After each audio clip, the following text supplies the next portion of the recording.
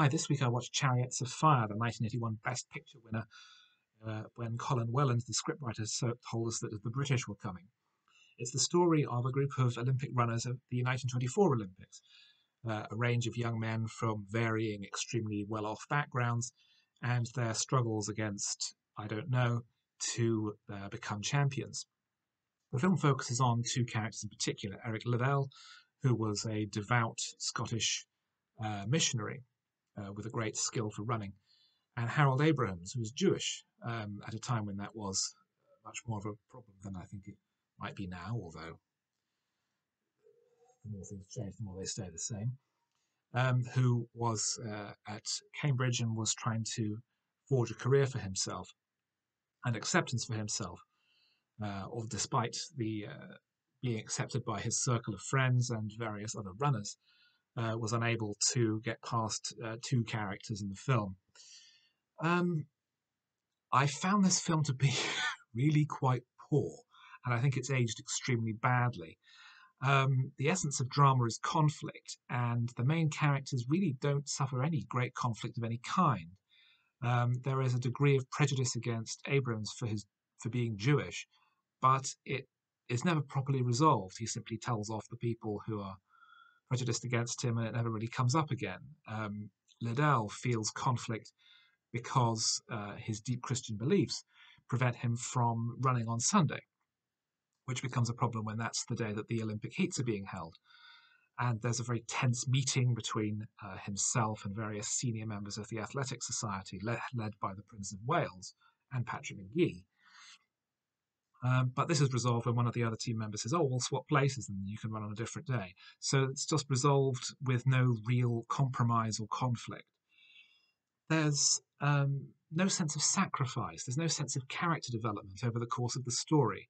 No one ends up in a different place or has gone through anything that might transform them as a person over the course of the story. And as a result, it's a very cold, unengaging film. There's so little attempt at developing character, at engaging you with their struggles, and indeed showing them having any struggles at all other than just trying to be the best at what they're doing. There's no emotional element to the story. I could imagine that someone like Michael Mann might make a terrific version of this story, where it's about people being driven to be the best at what they are, to the exclusion of any other part of their life. But that doesn't happen either, because Liddell is still very devoted to God and becoming a missionary. Abrams develops a relationship with an actress, which is quite poorly written and handled within the context of the film. So there's nothing to grab onto. There's nothing.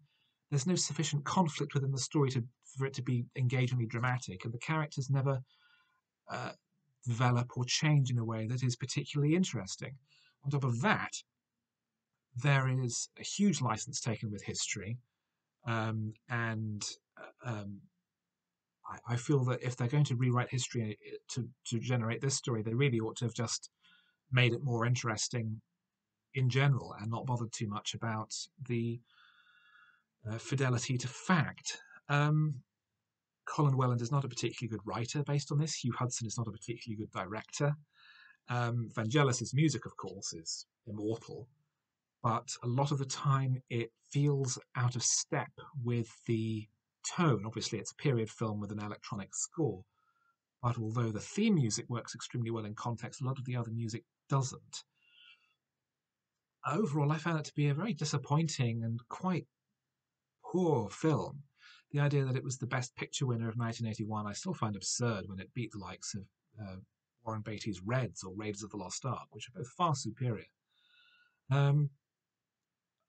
I don't think this film is really talked about these days as being a great work of cinema. It's talked about really only in terms of the music, which the theme, of course, is fantastic. But the film itself is weak, dull, generic, quite poorly written. The acting is serviceable, but overall the film is really no kind of world beater.